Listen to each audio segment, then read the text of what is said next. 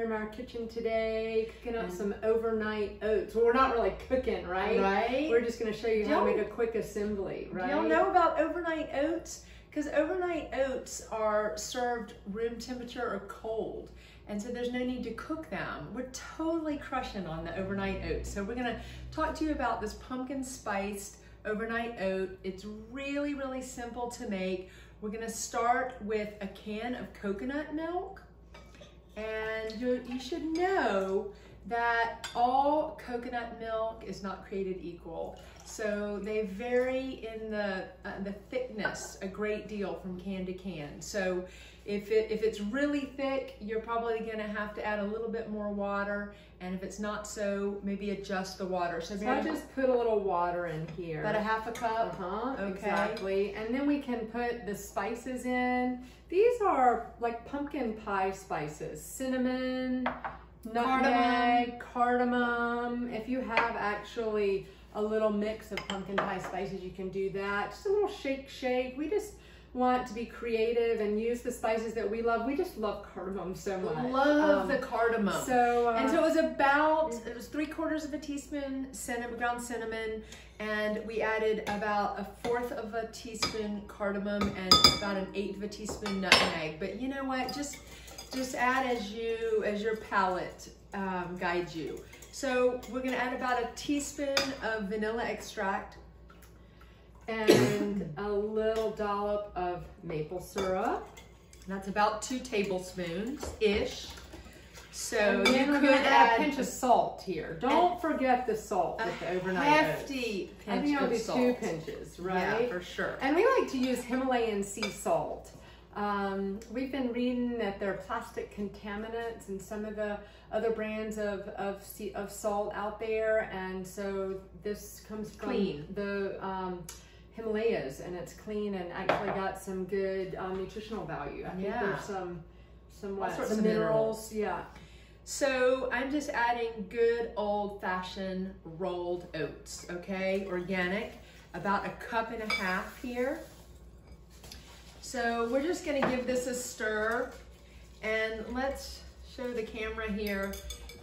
You're gonna see that it looks fairly thin right now, but the oats are gonna start absorbing the liquid fairly quickly, and you know, you can stick your finger in there right at that point and decide if it has enough sweetness and enough salt. And you know what? I'm gonna put a little bit more maple syrup in here. Decadent there. And we need another little pinch of salt. Yeah.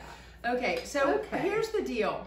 You need to soak them, they say roughly 4 hours to overnight. But you know what? I never make it 4 hours. No. Like, oftentimes in the morning, I just throw it together, go to a yoga class, come home.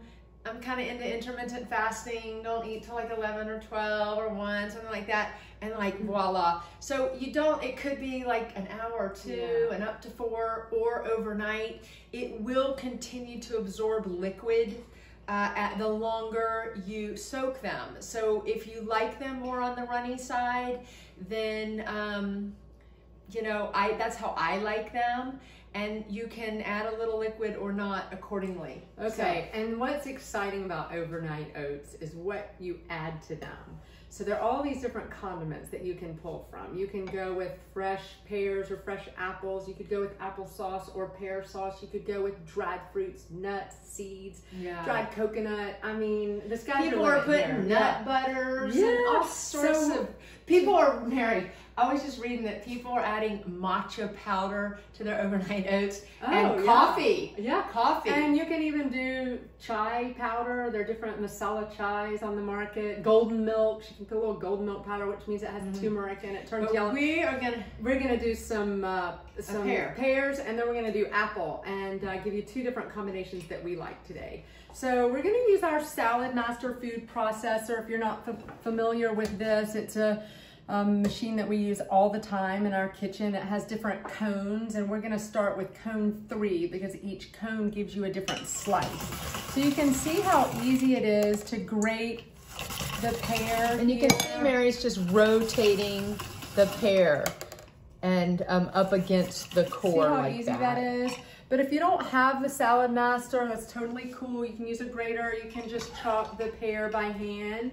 So we've just got some grated pear ready to go, and we're gonna drop this right on top of the overnight oats. Here, I'm just pulling that seed out. And then we're gonna put some walnuts on top. And then the next combination we thought we'd show you is an apple. So we're starting here with a Honeycrisp apple, and I'm just gonna grate this real quickly. See how easy this is. You can see why we're so in love with this appliance. It's really awesome. Okay, so this is just a different rendition here. We've got the second half of the oats, and then we're gonna put the Honeycrisp here, and I'm gonna go with pecans for this rendition.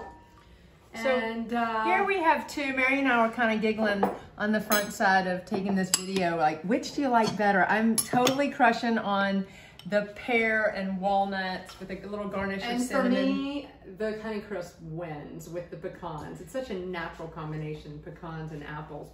But we want to hear what you like. What combination suits your fancy? Let's have a taste and see what we think. Yeah, let us know what you like. Yours. Maybe the pear. I think I like it better. Anyway, have fun with overnight oats, and check out our website at maryandsarah.com for more recipes.